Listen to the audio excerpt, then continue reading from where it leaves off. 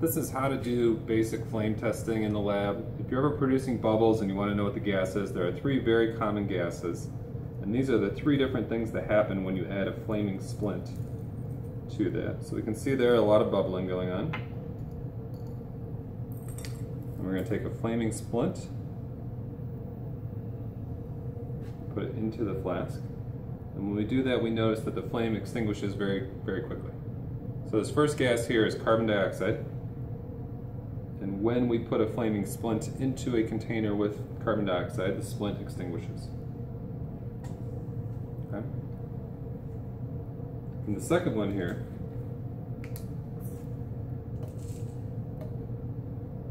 try just a little bit of that. A little bit of potassium iodide. And the second one, we're going to be making oxygen gas. And when we take a flame splint and put it out, it will reignite in the presence of so much oxygen. If we put just the splint in there, we get a very brilliant flame.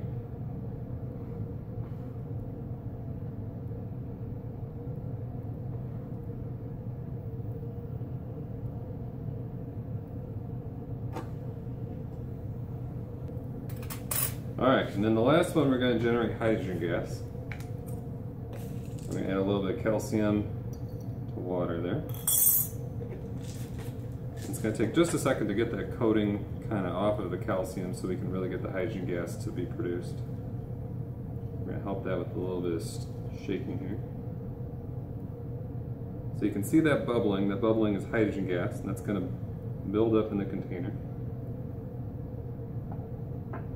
So to do the test for hydrogen, just like the other ones, take a flaming splint, put it into the container.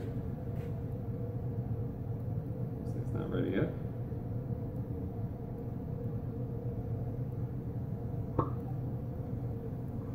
And we get a quick little yelp. That build up a little more, we'll try it again.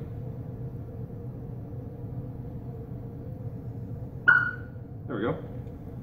So, and then of course, carbon dioxide is still over here.